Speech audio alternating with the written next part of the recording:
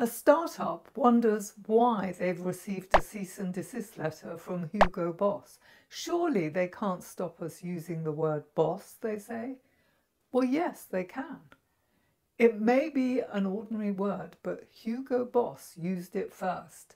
There are plenty of examples of brand names based around common words such as Shell, Virgin, Jaguar, Mars, and many more. As long as a common word isn't a generic term, it can be owned. For example, the word burger is generic for a hamburger business like Burger King. That business only has rights in the word king. Nobody can claim monopoly rights over what are simply descriptive terms because the law protects the rights of traders to use such terms in their sector. So, if you call your pizza business Fresh Pizzas, neither of these words are distinctive for the pizza category. Both are generic words.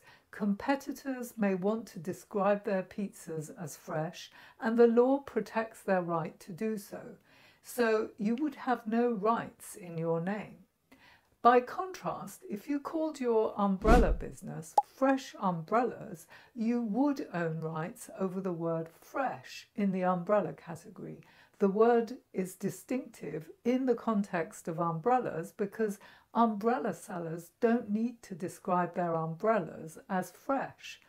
The second essential point to understand about trademarks is that the trademark system only allows a business to own common words for specific business activities. So a common word is simply owned for the specific area of activity covered by a business's trademark. There are 45 classes of goods and services, each with thousands of descriptions.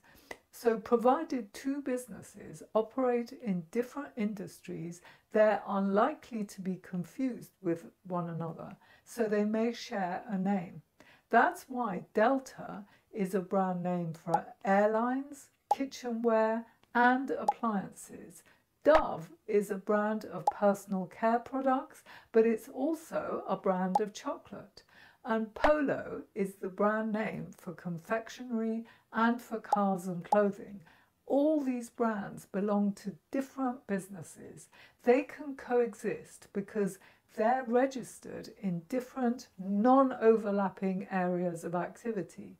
Indeed, two brands may coexist in the same class too. For example, AA is registered in class 39 for transportation services by American Airlines and also by the Automobile Association.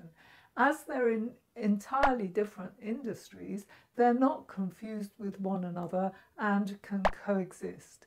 As Hugo Boss owns the word boss in the fashion industry, anyone using the word boss in their fashion business name would infringe on Hugo Boss's trademark rights.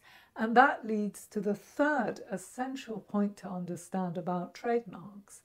Household name brands have a greater scope of protection. That means if you use Google as your name for the supply of building materials, you would infringe on Google's trademarks, even though Google isn't in the building materials business.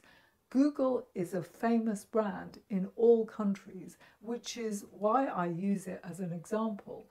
Generally, you'd need to consider whether a brand like Hugo Boss is a famous mark in a given country in which a dispute arises. Every country will have its own rules for determining whether a mark should be considered well known in its jurisdiction or not, and hence have a greater scope of protection. Understanding these 3 points about trademarks means you'll be less likely to make fundamental errors around names. You'll make much better decisions when choosing new names.